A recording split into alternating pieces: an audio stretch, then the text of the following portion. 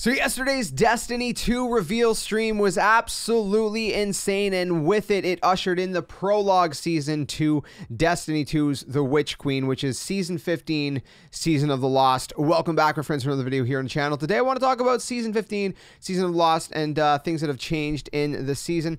Really quick, though, first, I'm really curious. Let me know in the comment section below, how many of you are either new to Destiny and that are just either coming into Destiny, or maybe you're starting to grow an interest in it from the reveals that were shown off yesterday, or are a returning player, one or the other. Let me know how many of you guys are. I'm really curious, or if you've been with Destiny the whole time, or if you taken maybe a couple months off or a few seasons off or whatever. I'm curious where everybody's sitting at with the game, how many new people there are, or maybe people that played the game maybe really early on and they kind of quit, and then they maybe the reveals kind of got them back in, because I have a few friends that they haven't played since Destiny 1, even some of them, and they got interest again, and they've actually been grinding Destiny again ever since the reveal, and even my own wife actually showed an interest in jumping into Destiny, who never really fully got into it in the past. So I'm kind of curious if there's more people like that. So let me know in the comments below.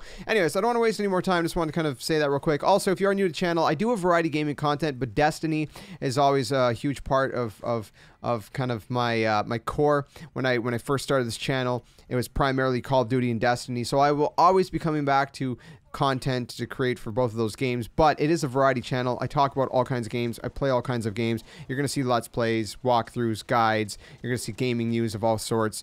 So keep that in mind. But if you are a Destiny fan, I will always come back to Destiny as well, and that will always be a huge portion of the content I produce on the channel. So anyways, just want to get that out of the way too. Anyways, moving on forward, now that I've ranted for 2 minutes, I'm sorry, I really apologize.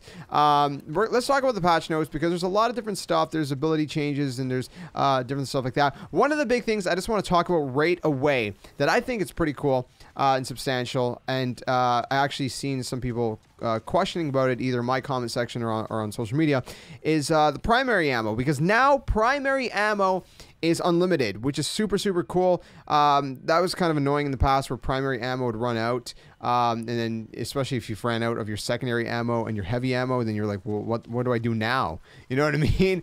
It wasn't very often that happened. It was, because primary ammo drops pretty consistently, but yeah, anyways, primary ammo is unlimited now, so that's pretty much for the weapons that are not really overpowered. Those are for kind of your main weapons. It's not for the shotguns are secondary, for example, right? The fusion rifles are secondary. Obviously, I'm talking in a way that is to explain it to maybe people that are returning to the game as well. I know a lot of you veterans already know this. But anyways, moving on from that, let's just go through some of the patch notes, because that was kind of the big thing I wanted to get out of the way first, because I thought that was pretty significant. Primary ammo being infinite. I love that. There's trials changes that are going to be coming, which I do want to talk about that, maybe more specifically in a different video. We can focus on that, because they're going to be actually detailing that sometime later today. Also today, we have the Gamescom stream we're going to be doing here on the channel, so there's going to be that as well, so just keep that in mind. Anyway, so let's go through the patch notes. Vault of Glass, they fixed an issue with the Conflicts Challenge reward chest didn't grant Spoils of Conquest. They fixed some issues with Last Wish, which included where player revives would be placed in rooms that could not be accessed during the Riven encounter. Also an issue where players were served bird error codes when trying to get to the wall of wishes. Deep Stone Crypt, they fixed an issue where players could defeat Artrax 1 by attacking a fallen captain well outside of the playable space. They fixed an issue with the Prophecy Dungeon. Trials of the Nine reprisal weapons will now drop in the Prophecy Dungeon. A couple, Nightfall stuff as well. They said the announcement that time is running out in Nightfalls and Legend Master Lost Sectors are now color-coded, depending on the player's colorblind settings. So there's a couple different things like that as well that they kind of tweaked. Strikes, there's 2 new disadvantage modifiers that have been added to the Vanguard Strikes playlist for Season 15 only. They've also added 2 new seasonal advantage modifiers to the Vanguard Strikes playlist.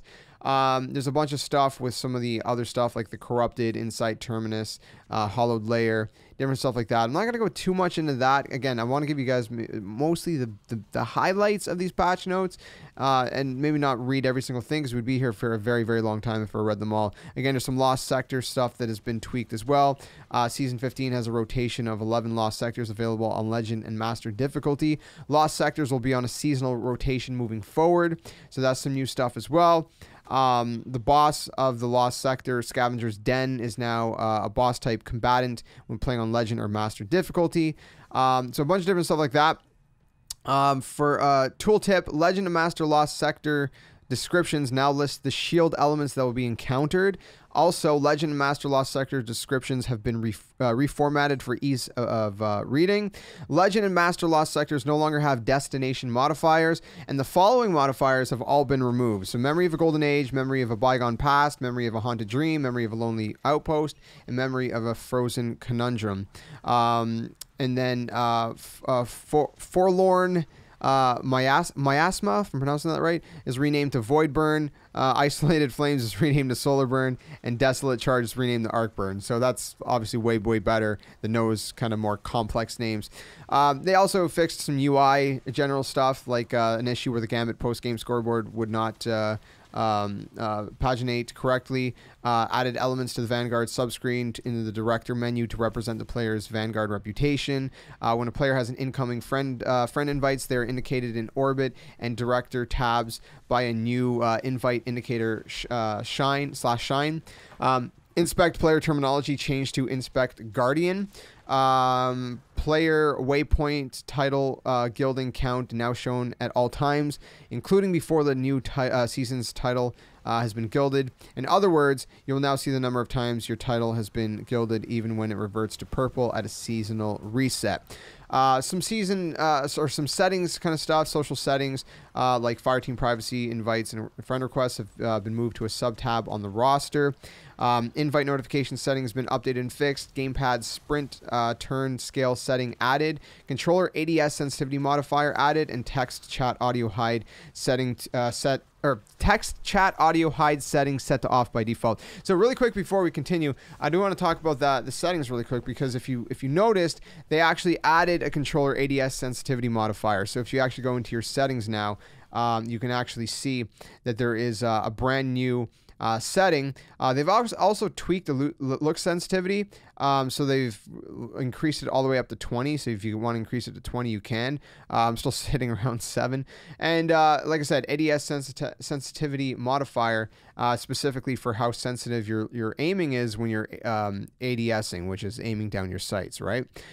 So that's all brand new that they've added as well. Now, the big thing, the really, really big thing with Season 15 that a lot of people are excited about, I'm super excited about as well, is crossplay. Crossplay is huge. Crossplay has finally been implemented into the game, and that's really exciting stuff, because now you can play with, you know, your friends across all platforms. And that, you know, Destiny's always been so huge about community, and I think the fact that they have now added crossplay really brings the community together more than ever. Especially, you know, even if you're looking on LFG now, you can look for LFG for anything, right? Because you can add people from any other platform. That opens the door so much more to, you know, connectivity with, you know, Destiny players across the board. I think that's massive.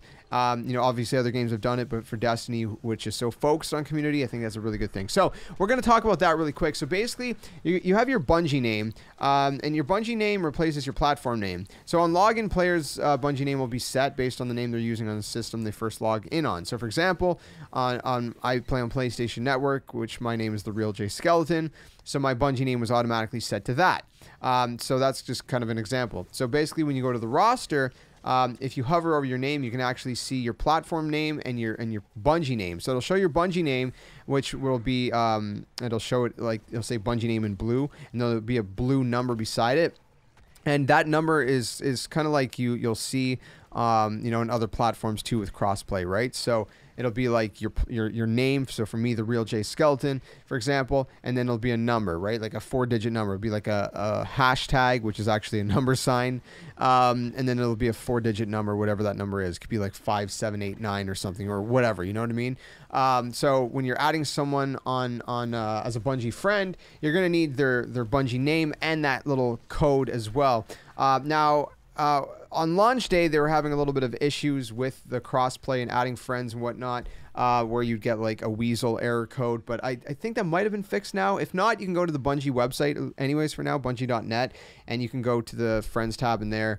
I think it's bungie.net/friends will bring you directly to the page you need to go to. And if you go to the search bar at the top right corner, which looks like it's to search the entire website, which I think it is, but if you do that on that page, on the friends page on the website, you can search for people if you just type in their name and that number that's associated to their name as well. So yeah, so that's basically how you do that. So again, under the roster, there's new tabs. You can either select by all players, you can view by platform players, or you can view manage invites, whether it's to send an invite or to see anyone's that you've had. This is also where you'll see clan invites, Bungie friend requests, Fireteam invites, and all that good stuff. So that's all going to be under there. And then there's social preferences, of course, at the bottom as well. So yeah, crossplay. I mean, it's pretty simple how it works, honestly. You'll see a logo beside people's name. It's a PlayStation logo, like a circular PlayStation logo if they're on PlayStation. It seems to be just a controller if they're on Xbox, and a keyboard if they're on PC. So that's kind of how you know which platform someone's on. They'll be to the left of their name. And whatnot. So yeah, that's pretty cool stuff. Again, that's pretty much exactly how the crossplay works and whatnot. So beyond crossplay, we do have some other stuff, regarding armor and mod changes and weapons and all that good stuff. Now, I couldn't find it specifically in the patch notes, but I heard that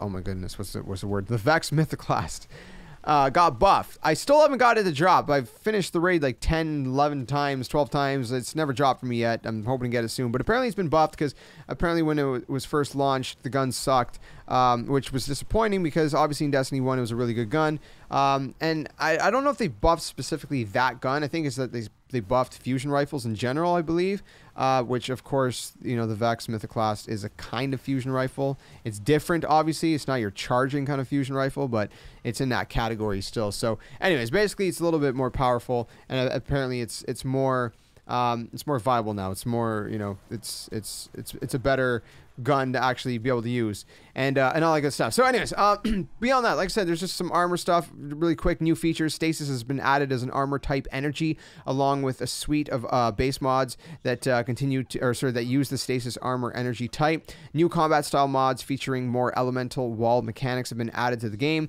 Ghost mods, a new suite of ghost mods have been added to the game that guarantee a minimum stat value of 10 in the chosen character stat at any time you acquire a piece of armor that has random stats. There's holster mods. This is a new type of leg armor that will gradually reload stowed weapons of the matching type over time, and multiple copies of holster mods of the same type will increase the rate ammo is reloaded. So those are really cool new mods as well that I think are just a great addition all in all. Of course, like I said, there's a bunch of bug fixes and stuff. I'm not going to read every single thing because we'll be here forever. Exotic balance changes. They've changed a bunch of different stuff with different exotics, such as the bombardiers, the graviton forfeit, the lucky pants, the precious scars, etc., etc. I'll link the full patch notes in the description below if you want to read them all. Again, I don't want to make this video like a 30-minute video and go through every single detail. I want to give you guys at least some of the the bigger highlights for the most part, and whatnot. But there's changes to that as well. I wanted to talk about mostly what is also new. Like I said, all primary ammo weapons now have infinite ammo, which is super exciting stuff. The controller sensitivity thing, of course, we already talked about. Trials of Osiris, we're going to have a bunch of new stuff coming to that. All trial weapons now have 7 perks in each column, which previously was 5. So that's some brand new stuff as well. They fixed, like I said, a bunch of issues with different other stuff. And whatnot. Fusion rifles, we'll talk about that very briefly because, like I said, that kind of changes a lot of stuff, and fusion rifles seem to be the meta right now. But increased PvE damage bonus such that all subfamilies are at 15% PvE bonus. Previously, high impact was 0% precision, and adaptive were 10%.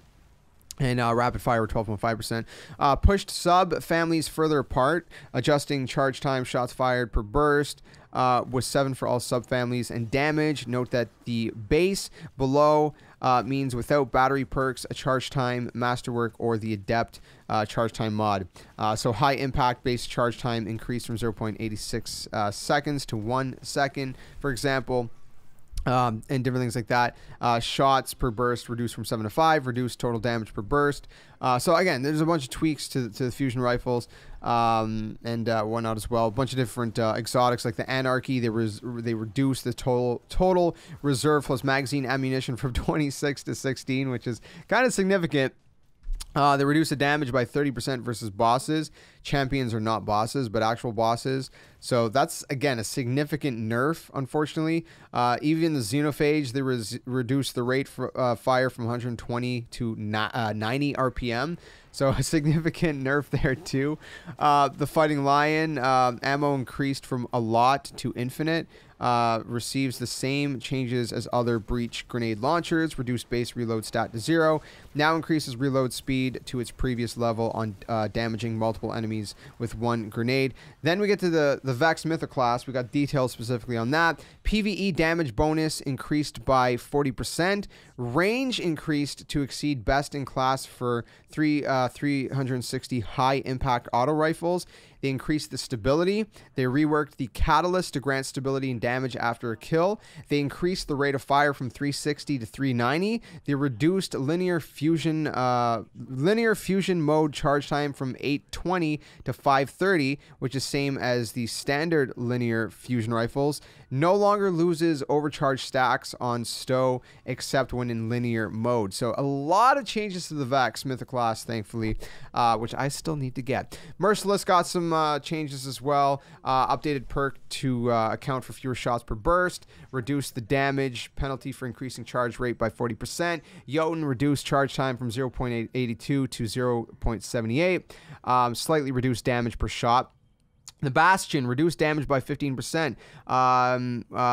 Can now not quite kill a Guardian with 1 shot in the 3-shot burst it fires. Increased spread angle by 10%. Increased PvE damage by 25%. And then Sweet Business now refills magazine on picking up special / heavy ammo instead of primary. So that's pretty much the exotic weapons. I want to talk about those because those are pretty significant. Obviously the exotic armor as well, but I think the weapons especially a lot of these, like the Jotun has been used a lot. You know, the Xenophage, the Anarchy. I mean, all these exotics have been used a lot last season, and they've and even previous seasons. So you know, they've tweaked a lot of stuff in that as well. Then we got, of course, really quick, power and progression. So power bands increase. Power floor remains at 1100. The soft cap is now 1270, up from 1260. So obviously that means, you know, gear is going to drop, you know, up to 1270 very, very easily until you need to start doing, you know, kind of the higher stuff, right? The powerful cap is now 1320, so it's up from 1310, so it went up by 10. So again, every season usually things go up by 10, and then the hard cap is now 1330, which is up from 1320. So again, the hard cap was previously 1320 last season, and now they've upped it to 1330, which ironically, I only just got to 1320 today at the time of recording this. So I got another 10 to go to hit that hard cap, and hopefully I get that done before the end of the season. And it's going to be a long season. It's going to be 6 months, this one, because of course the Witch Queen got delayed. So I think for the most part, I mean, they made XP rewards more descriptive. You can now get a general understanding of how much XP a bounty or a seasonal challenge will give you from its description. Reward tiers, smallest to largest, are XP, XP plus, XP plus plus, Challenger XP, Challenger XP plus, Challenger XP plus plus, Challenger XP plus plus plus. You get the idea. So anyways, that's pretty much the most of it. I mean, like I said, there's a bunch of stuff we know regarding bounties and pursuits, reputations, Eververse, third-person peeking, abilities like stasis freeze. You know, players can now initiate breakout while airborne, shortened breakout animation and camera transition, differentiated long freeze and short freeze visual treatment to make each status easier to identify. Grenade projectile of the Glacier grenade now bounces off of other projectiles instead of detonating on impact. Stasis crystals fixed a bug in which damage dealt to your own crystals was being factored into the damage dealt stat in Crucible. And Whisper of Rhyme fixed a bug with Whisper of Rhyme in which the overshield it provided was not scaling precision damage correctly. And then a couple things with Slide. While sliding, players now incur the following weapon penalties: minus 20 stability, plus 15% shotgun pellet spread, 1.5 times flinch. Air move abilities such as Shadow Drive can no longer be performed while sliding. And then there's some stuff with the Titan, with the barricades and things like that, which I'm not going to go into details because again we're going to be way longer. Hunter got some tweaks as well. The Warlock got some tweaks. I mean, there's a lot. Again, if I read every single patch note, we would be here for like, it would be a long video. It'd be like a 45-minute video, quite frankly. So I wanted to focus on a lot of what I consider the main stuff. Maybe I missed some of the main stuff. If I did, you know, let me know in the comment section. I apologize. I will leave the patch notes down below so you can read them all for yourselves. But that, I think, covers the most part. There is a Destiny timeline now, which you can see the timeline of Destiny 2. Unfortunately, it doesn't show the timeline of Destiny 1 in there. But, you know, anyways. And all that good stuff. So that's the most of the patch notes. That's most of the things that have changed in Destiny 2 Season of the Lost. Let me know what you guys think about it in the comments below. Let me know if you guys want me to do more of these kinds of videos in the future, because normally I just kind of have been focusing on the bigger news regarding Destiny and other games. But if you like me to kind of go into some nitty gritty on certain games that I play a lot more often, like Destiny and Call of Duty and other games like that, I can do more of that content as well. But I did want to focus at least this because, you know, some of the significant changes moving into Season of the Lost. And since this is a pretty big season, as it's playing as a prologue to the Dreaming City. What am I saying? It's part of the Dreaming City is part of the prologue, but what I meant is to the prologue to the Witch Queen. You know, it's pretty exciting stuff. And again, let me know how many of you guys are returning or new, and maybe I can make a video kind of going, you know, explaining the at least the foundational mechanics of Destiny, and the basics, you know, like kind of the vendors and bounties and gear and you know, the basics of mods. And, you know, just the basics of stuff for anyone who's either new to Destiny or is maybe returning after a very, very long hiatus, and maybe you haven't been here. Maybe you haven't even played Destiny 2. Maybe you haven't played Destiny since the first game. So if you would like a video, let me know in the comments below, and I'll see how much, you know, interest there would be for that. Depends on how many new players there are or returning players that would like a quick overview, which would be stuff that would probably be obvious to veteran players that have been around for a while, and maybe some of it would be obvious to you if you played Destiny in the past, but kind of like a summary that's a good kind of, you know, a good starting point to understand at least the foundational kind of parts of Destiny. You know, what are strikes, what is the Crucible, what is Gambit, you know, kind of a quick overview of all these different things in a singular video. If that's something that interests any of you guys, let me know and I can make that video shortly. But for now, gonna wrap this one up here. Thanks for watching. I'll see you guys soon. Apologize, it was super lengthy, and let me know how you guys are enjoying Season of the Lost, and until the next video, game on. Thanks for watching.